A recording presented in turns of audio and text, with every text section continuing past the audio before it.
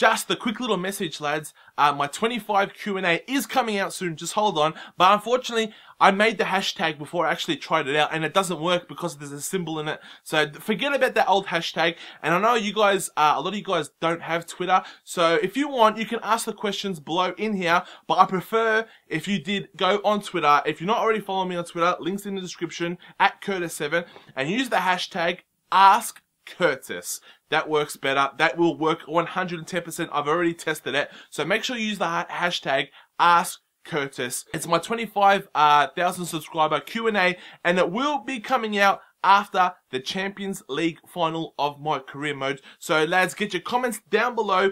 Ask questions, funny questions, stupid questions, real questions, serious questions, whatnot. Anyways, make sure you use the hashtag AskCurtis. Anyways, let's get to the Gareth Bale video.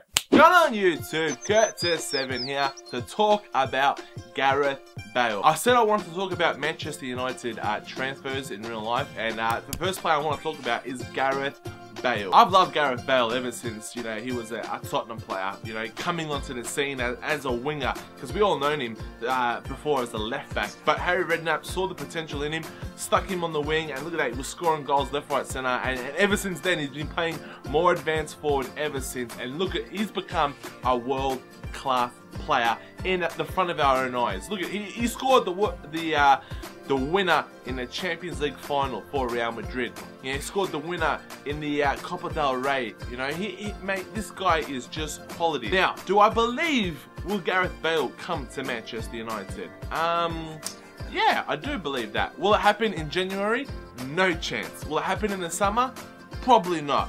But I do believe one day he will come to Manchester United. Whether that will be in a season's time, 2 seasons, 3 seasons, I'm not too sure.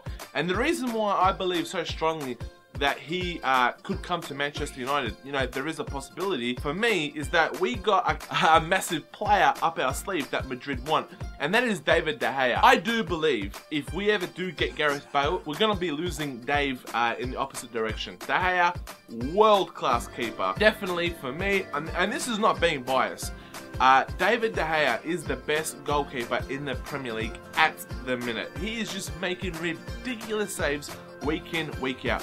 He's Spanish, he's from Madrid. To be honest, lads, it's only a matter of time until he goes back to Spain. And Madrid, they need a keeper to replace Casillas. So it just makes sense. To be honest, lads, it's only a matter of time until he goes back to Spain. So the longer we can keep De Gea, the better. But in saying that, lads, like I'm saying, there's a trick up our sleeves. Gareth Bale is he's from the UK, you know. I know it's his dream to play for Real Madrid and whatnot, but I don't think he wants to retire there, does he? You know, I think his dream would be to come back to the Premier League and win the Premier League. And the other thing that we have up our sleeve as well, he's already won pretty much everything in Spain. The only thing he hasn't won is the league title.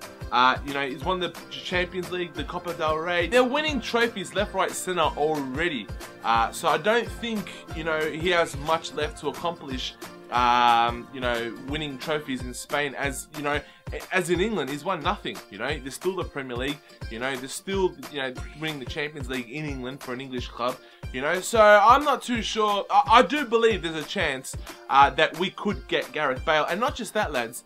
Marco Reus is on the verge of signing for Real Madrid. That's another player right there to replace Gareth Bale if they need be. Now, I'm not saying that's his replacement, the move's going to happen 100%, but why would you sell Di Maria and then buy Marco Reus in the first place? Wasn't that the whole point of selling Di Maria? So there's no room for Di Maria, so why would you be getting Marco Reus? It just doesn't make any sense to me. But I do believe, lads, Gareth Bale could be a Manchester United player, but like I said, whether it will happen in this summer or the next summer, not too sure, but I do believe there is a possibility. But anyways, lads, that's my opinion about Gareth Bale. You know, Van Gaal, sign him up. But in all seriousness, lads, I would love to see Gareth Bale at United. If we do get him, I do believe we're going to be losing De Gea, going in the opposite direction. So that's just my opinion. If you've liked this video and you want me to talk about more about transfer rumours for Manchester United, get the comments down below, leave a thumbs up, and get your comments down below about Gareth Bale, your opinions. Will this move actually happen? Not necessarily in this January window or in the next transfer window, but in general, will this move ever happen? Anyways, lads, I'm your boy Curtis7. Take care. and peace.